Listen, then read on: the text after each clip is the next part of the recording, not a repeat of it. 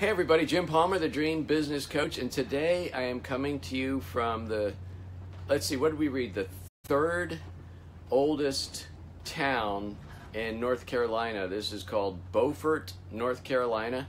It's a beautiful little fishing town. Stephanie and I were in Oriental yesterday, and we came down probably about 20 miles more of the Intercoastal Waterway. A lot of it was slow, going through a couple little canals, I guess. Man-made canals, and then there were sailboats that we pass, and when you come up on a sailboat, you come off a plane and you talk to them, tell them you'd like to get a slow pass, and you go down to about 7 or 8 miles an hour. So we're not kicking up a wake, and you go by the sailboats, and then when they're clear and they're behind you, you can motor on again. But it's a beautiful little town.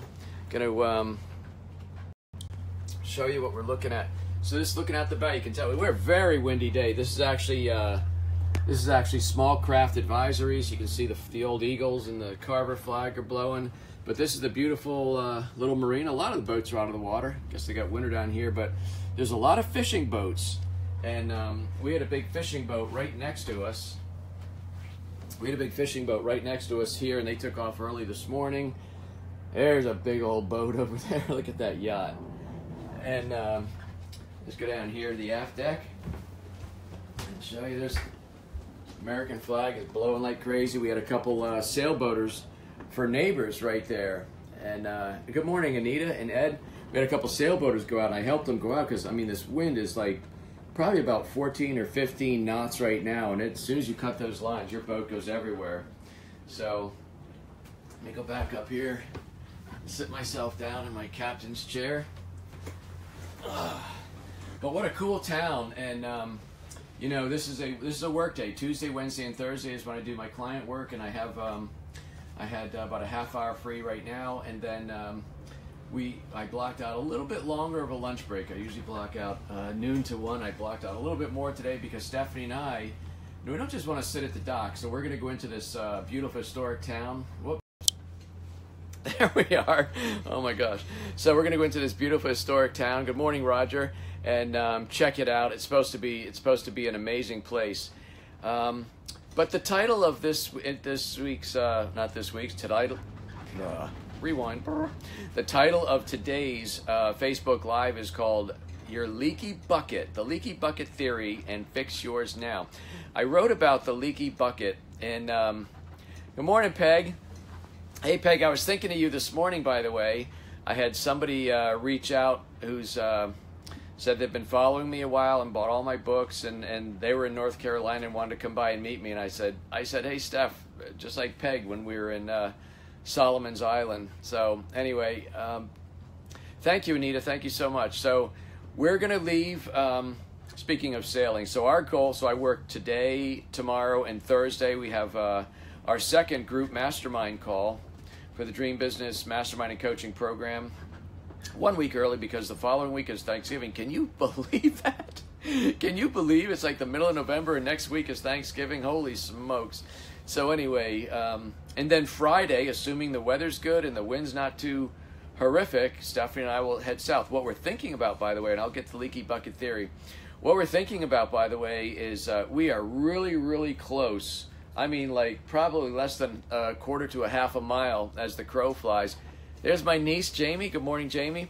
We're going to, we've been doing the whole Intercoastal, but we're thinking, it's still cold, man. We're trying to chase some warmth. So we're thinking of taking the floating home out into the Atlantic Ocean and putting the hammer down for about 100 miles and really make some progress. Probably get to the southern part of North Carolina, if not possibly to South Carolina. Well, I'll just have to see how far we can get. So anyway, we're going to do that on Friday. But let me get to the leaky bucket theory. Do you know that every business, large or small, whether you're a small solopreneur operating out of your home or whether you're a giant business like, you know, General Electric or Apple or anything like that, every business is like a leaky bucket. So I want you to, here's a good picture. I want you to picture a metal, could be wood, doesn't matter, but I want you to picture a pail of water. The pail, the bucket represents your business, and the water in your bucket represents your customers. Now, as long as you've got a bucket full of water, which means your business has a lot of customers, you're going to be okay, right? But the problem is most businesses large or small, they leak. Their buckets leak. And so if you're a very, very, very well-run business like Disney, I know my niece Jamie's a fan of Disney. She has actually a nice little business helping families visit Disney and do tours and make sure the vacation is all it can be. So my hat's off to her. But anyway, Disney is a very well-run company. But even Disney, Jay Henderson, man, Jay, is it because I'm in North Carolina you're here, buddy? Here we are in Beaufort. So Disney even leaks. Now, some companies that are very well-run, they may only leak at the seams or maybe a couple pinholes. Truth be told, the majority of businesses out there, large and small, leak like a sieve. There's holes in the bucket. Now, what happens is, as the water pours out, that's lost customers, but I don't want you to think of it as just lost customer, but what I want you to think about it is every time you lose a customer, you're losing all the future revenue and future referrals that customer could generate. So it's not just one line on your mailing list. You're really doing some serious damage to your business. And so there's two strategies to keep going if you have a leaky bucket, and you do. The two strategies are you need to pour more water in the top of your bucket. That represents customer acquisition. And the other one, which I like even better, is plug the holes in your bucket. Boom, plug every hole and keep the customers you have longer. Speaking of Disney, it's not that Disney doesn't have a marketing budget. They do. But, you never see commercials on TV for Disney that say, hey, we have a great theme park, we're clean, and come back. And they're not promoting that. The budget that Disney spends on what you would call marketing is all about retention. So they put all their money into the customer experience. The parks are phenomenally clean. The people are unbelievably healthy. You never, almost ever see a piece of trash. They do everything to make sure the experience that you have at Disney is so unbelievable that you will come back. And not only will you come back, you'll be like a raving Disney fan, like my niece Jamie, and you're going to bring people, you'll refer people. See, that's the other side of marketing. Most people say, oh, let's just put up a billboard. Let's do Facebook marketing. Let's do Yellow Pages. What the hell are Yellow Pages, right? Let's do this, that, and the other thing. Let's spend a ton of money and get some new customers in. What you really should be doing is taking a portion of your marketing dollars and allocating it toward the retention side of the business. Now, here's the deal. I just got a reminder. I got a call coming up in 10 minutes. So here's the deal. If you want to grow your business, you need to spend more on retention. Dan Kennedy, my greatest mentor by far, said, if you want to sell more of your goods and products and your services, the first people you turn to are the people who have already what? Proven themselves to be buyers. That's your current customers. So you want to market more to your current customers. So that's the leaky bucket theory. If you want to read more on that, that is in my second book called Stick Like Glue. How to create an everlasting fans or customers so they stay longer, spend more, and refer more. I just got the tagline wrong. Anyway, it's called Stick Like Glue. Oh, how to create an everlasting bond with your customers so they stay longer, spend more, and refer more. Very good, Jim. Well, so that is it. That's your lesson for today. The leaky bucket theory. You got a leaky bucket and you need to fix that. What's Sonia saying? Any suggestions for retail small business? Many hate.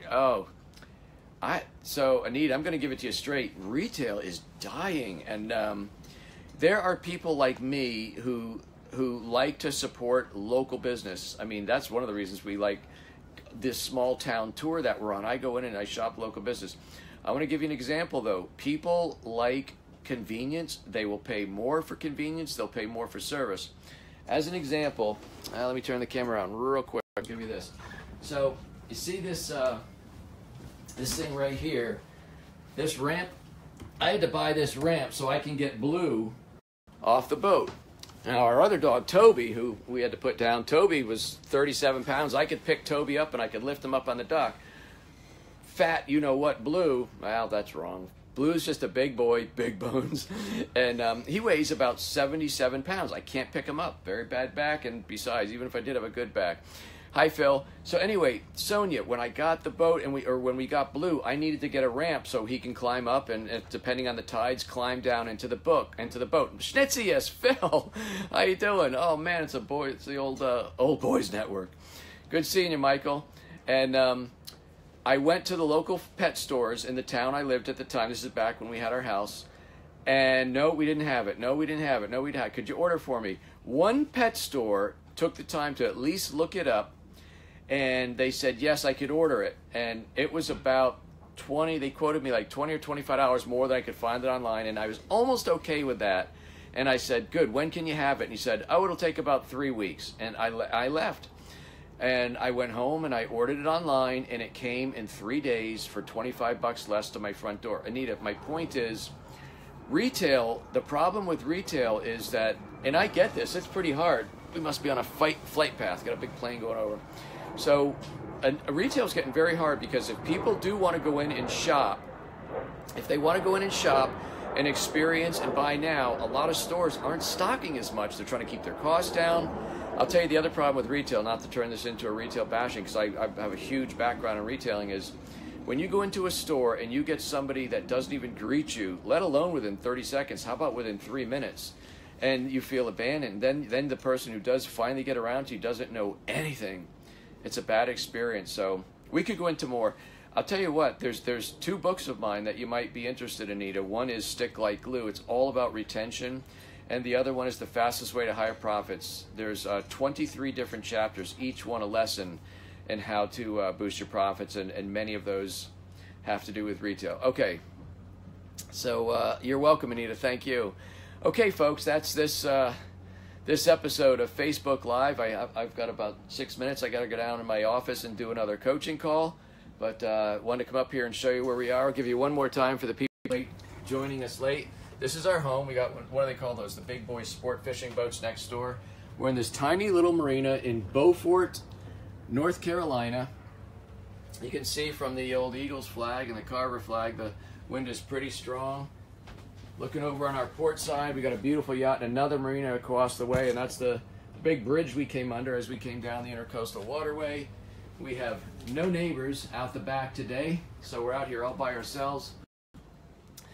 But life is good on the floating home. I hope you have a wonderful and blessed day. We plan to make the most of it. I hope you do too. My name is Jim Palmer. I am the Dream Business Coach, and connect with me on Facebook, LinkedIn.